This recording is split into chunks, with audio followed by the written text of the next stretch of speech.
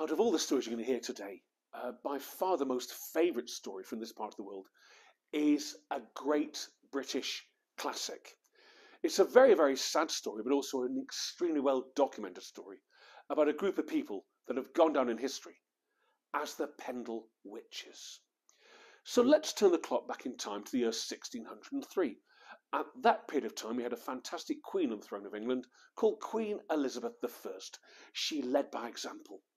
She defeated the Spanish Armada in 1588, and when she died in 1603, she felt some guilt. She felt some guilt that she'd had her cousin, Mary Queen of Scots, actually executed, and she insisted on her deathbed that her son, King James VI of Scotland, should become King James I of England, and he was indeed.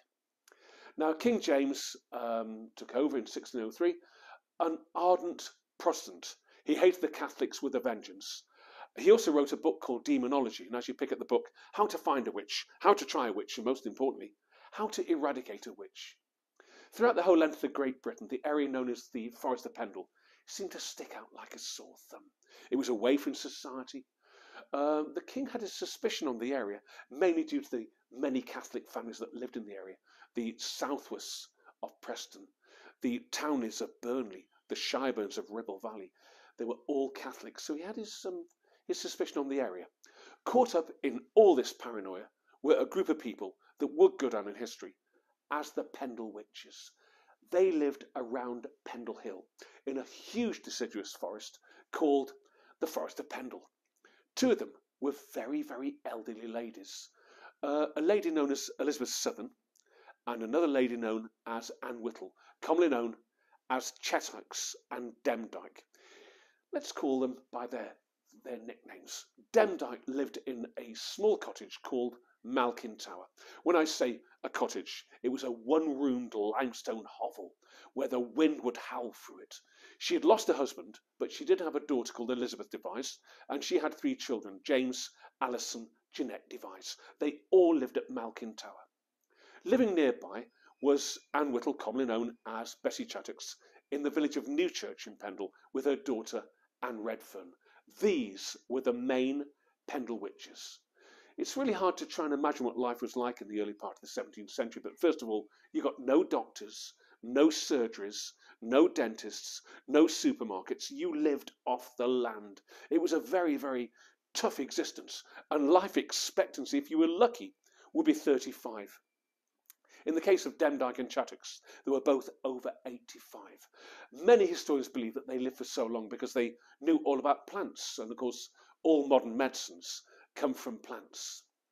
But our story starts on the 18th of March, 1612, when Alison Device, she's the granddaughter of Elizabeth Southern. She's 14, and she has a walk along the length of Pendle Hill. As she makes her way into the market town of Combe, she had the misfortune of meeting a Halifax peddler called John Law. When I say peddler, John Law was basically a walking salesman. A large pack in his back full of 1612 luxuries. He would go from village to village selling his wares. He was also a bit like a walking newspaper, if you will. He had the misfortune of meeting young Alison. Alison was dressed in rags, and she begged of him. "Oh, please, sir, you can spare a few pins to pin me clothing together, sir. Just a few pins, sir. Get away with you," shouted John Law. "I'm not taking me pack off for you, lass. You've got no money. You're no use to me." "Oh, please, sir, just a few pins, sir. Get away with you," shouted John Law. According to John Law, the Halifax peddler, out of the mist, out of the heather, appeared a huge black dog. The dog sat next to Alison. The dog turned to look at Alison, and the dog talked. "Alison, I can lame him for you." "Lame him! Lame him!" she screamed. John Law felt this terrible pain on his left arm, his left leg, and the left-hand side of his face, and collapsed in agony beneath the shadow of Pendle Hill. He lay there for 5 long hours. The kind people of Combe could see him.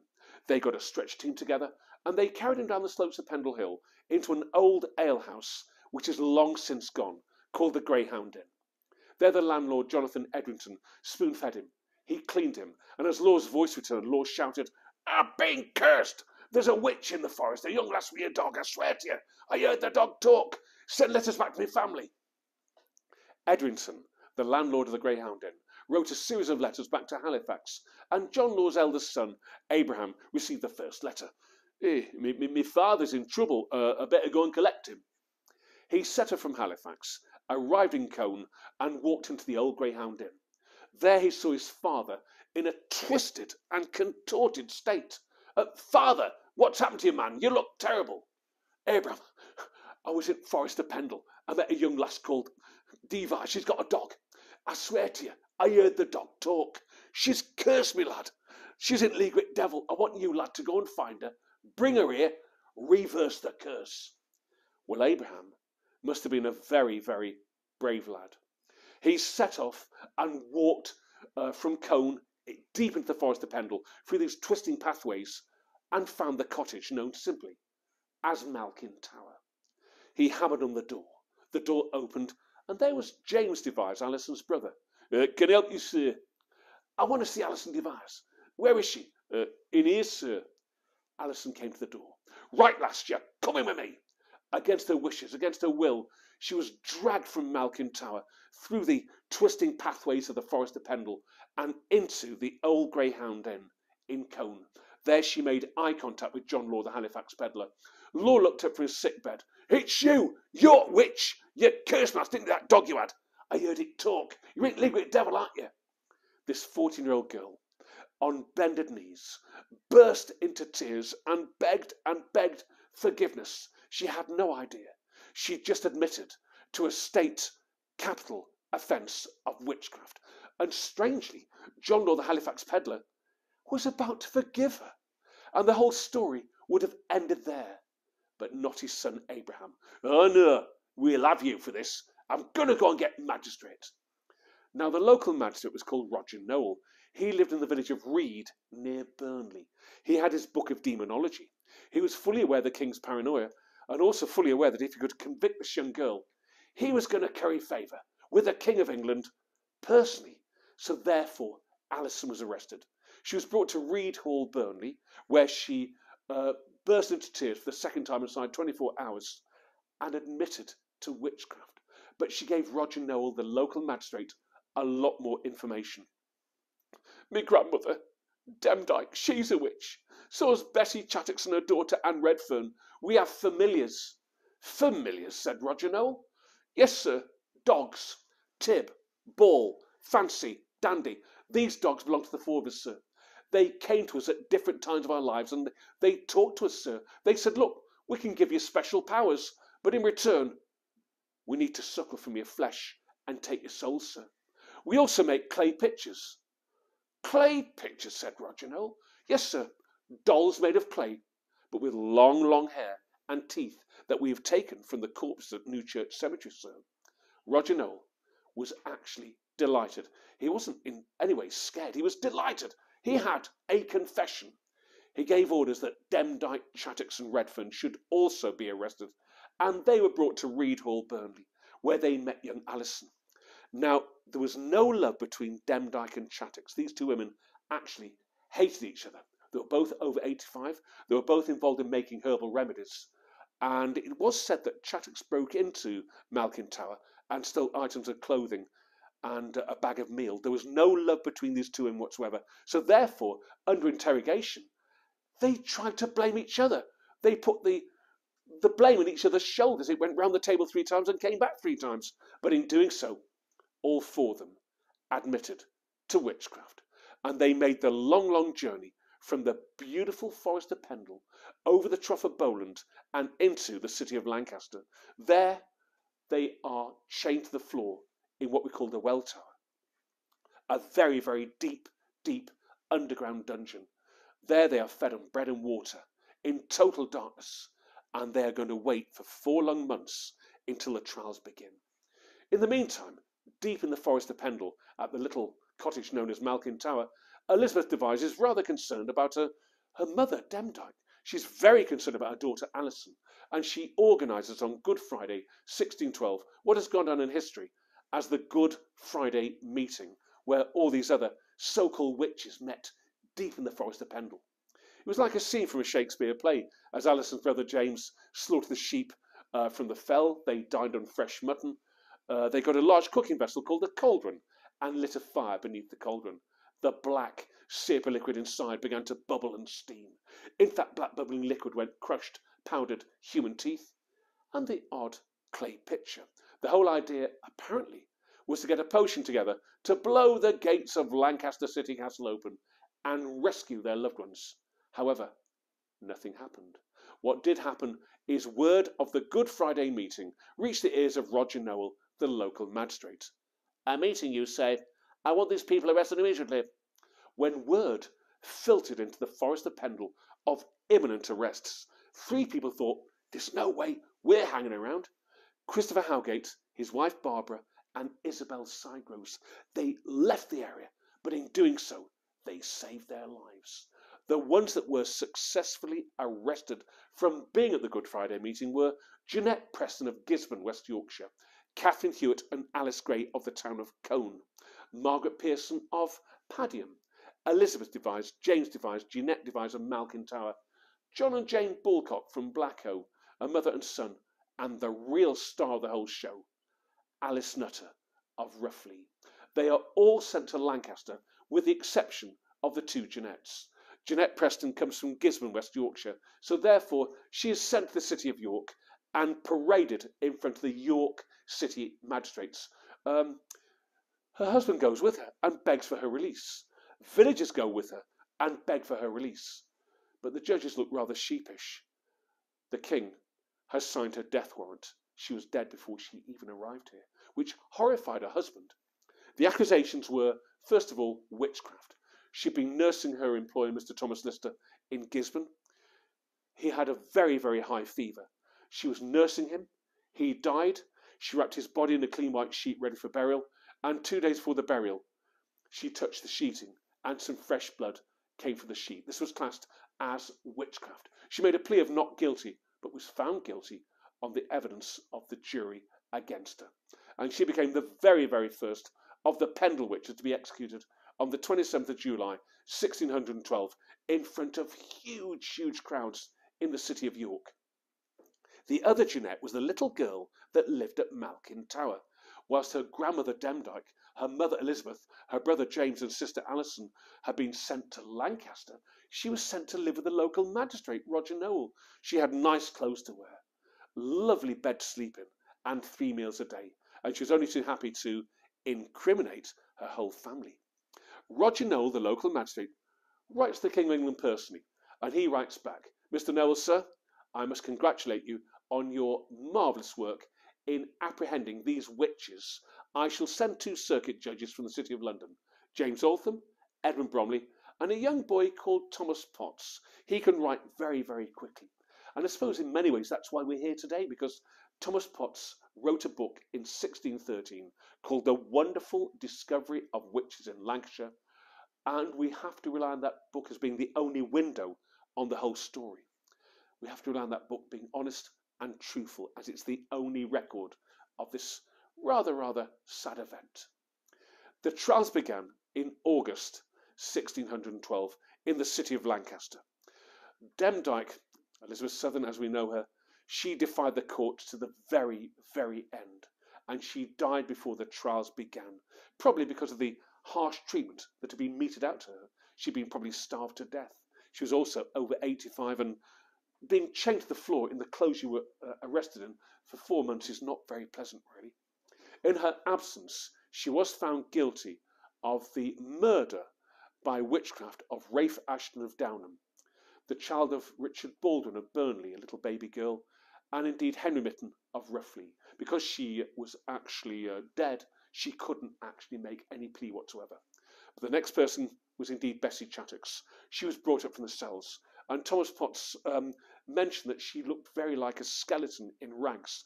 The poor woman saw daylight for the very, very first time in 4 months. She was starving, she was lapsing in and out of consciousness, and she would not have looked a pleasant sight. She was found guilty on the evidence of the little girl Jeanette Devise, who was picked up and put on top of the desk, and she told the jury how these dogs had arrived at Malkin Tower, and how these dogs had told them to fashion clay pictures, and how these dogs had told them to crumble the clay pictures over the fire, and people were dying very quickly. Her mother Elizabeth shouted, "Stop it, Jeanette! You don't know what you're saying. Have my mother removed from the court, sir. She's upsetting me, sir. And her mother was taken downstairs. Bessie Chattox was found guilty of the murder of John Device, Anne and Robert Nutter, and Hugh and Anne Moore by fashioning the clay pictures. She made a plea of not guilty, but was found guilty by the courts at Lancaster. Her daughter Anne Redfern was then brought in, and Anne was found guilty of the murder by witchcraft of Robert Nutter, the same victim as her mother. She made a plea of not guilty, but was found guilty. Then came young Alison Device. Remember, she had admitted to cursing John Law, the Halifax peddler, and she'd more or less convicted herself, really. But she was told in court, was there any way she could reverse the curse on John Law, the Halifax peddler? She said, only my mother can do that, sir. And she is dead, sir. Then came James. Now, James was classed really as a bit of a dimwit, really. He self-incriminated himself, like his sister Jeanette, by mentioning how these dogs arrived at Malkin Tower and how these dogs had given them special powers. He also mentioned if you were to go to Malkin Tower and start to dig near the main entrance, you will find two clay effigies, two clay pictures, and these were brought into court and used as evidence against him. But in having said that, he freely admitted to witchcraft. His state of health was terrible. He was basically skin and bone, and like the rest of the people who had been interned, he was suffering from severe malnutrition. Margaret Pearson of Padding was brought in. She was found guilty of witchcraft, but they couldn't actually find any evidence against her, so therefore she was given 1 year imprisonment. Catherine Hewitt of Colne was brought in. She was found guilty of the murder of Anne Folds of Colne by witchcraft, but her friend Alice Gray was actually found innocent of the crimes against her. She went home. She couldn't believe how fortunate she was. Now, this is where the story takes a very, very sinister twist. First of all, in 1612, women were not permitted to have a brain. When it came to male chauvinism, women suffered terribly at that period of time. By far the biggest star of this whole story is a lady called Alice Nutter. Alice was 60 years old, and she lived at Roughly, this rather beautiful village in the Forest of Pendle. She had a huge problem. She owned land. She had tenant farmers, John and Jane Bulcock, her mother and son, and they came to see her. Mistress Nutter, we're losing land. Someone's pushing our fencing back, and someone's taking sheep and cattle. Could you do something about it? She said, I shall go and see Mr. Noel, the local magistrate. She did do, and he didn't do anything about it. So therefore, Alice thought, I'm going to go and see the senior magistrates at Lancaster. She walked into a court session to the words of, it's a woman! A woman! Get her out! A woman! Get her out! She grabbed all the furniture. The warden's tugged, but she wouldn't let go. And the judges said, well, let her have her say. In one day, she won all her land disputes fairly and squarely and left the city of Lancaster a free woman. However, in the courts that day was Roger Noel, the local magistrate, and the senior magistrates reprimanded him for not doing his job properly. He thought, I need to get rid of this woman. How can I get rid of her? The trump card up his sleeve. The little girl, Jeanette Device. For the second time that day, she was picked up and put on top of a desk. And Roger Noel said, Jeanette, these three people were here. John and Jane Bulcock, Alice Nutter. Were they at your home, Malkin Tower, on Good Friday, in the Forest of Pendle? They were, sir. A look of shock and horror came across John and Jane's face and Alice's face as they realised, on the evidence of this little girl, they were being found guilty of witchcraft. And the jury believed that a little girl could not be manipulated. And they were found guilty of witchcraft. In the case of Alice, she was found guilty of aiding Alison Device and her grandmother Demdike in the murder of Henry Mitten of Roughly because he wouldn't give her a penny. In court she scoffed, Sir, I don't need to beg. I'm a woman of wealth, sir. But to use a modern term, she had indeed been well and truly stitched up. The Pendle Witches were all executed on the 20th of August 1612 in the city of Lancaster in front of huge, huge crowds, and then their bodies burnt. A witch's body has to be burnt, apparently, to cast away all the evil. Watching that day was the little girl, Jeanette Device, holding the hand of Roger Noel, the local magistrate, who she thought was his friend. She watched her entire family die that day, the inhabitants of Colne, the landowners die. And as soon as they stopped twitching in the pillory, Noel said, "Goodbye." She said, "But surely, sir, I'm going back to that lovely warm house of yours, sir. Goodbye." He'd used her. She made the long, long journey back to the forest of Pendle, knowing full well that her evidence had claimed the life of her entire family. As for the two circuit judges, James Altham, Edmund Bromley, they were both knighted. Roger Noel was later knighted and made the High Sheriff of Lancashire. Thomas Potts wrote his book, The Wonderful Discovery of Witches in Lancashire, which earned him a fortune. We do know that young Jeanette survived because 3 years later, the poor girl is rearrested. A young boy called Edmund Robinson from the town of Nelson was making his way through the forest of Pendle and saw her commit acts of witchcraft. At least that's what he said. Of course, with her family reputation, this is taken very, very seriously, and she is indeed arrested. She's sent to Lancaster. The poor girl is stripped naked to look for suckling marks in her body. She's then sent down to London, looked at by practitioners, then back up the north again, down to London. And after 2.5 years of travelling up and down the country, this young boy Robinson said, "Actually, I made it all up." So you could say that witchcraft, or the superstition surrounding it, absolutely destroyed that young girl's life, and indeed these people that lived in the forest of Pendle. Were they witches? Well, according to Her Majesty's government, they still are, because in 2012 we organised a petition through Morehouse's Brewery, Burnley. 12,000 people signed the petition to have them pardoned, but the reply came back from the Home Office in London. These people are enemies of the state and are convicted witches. And there we have the most famous story ever to emanate from the Pendle region, the Pendle Witch story.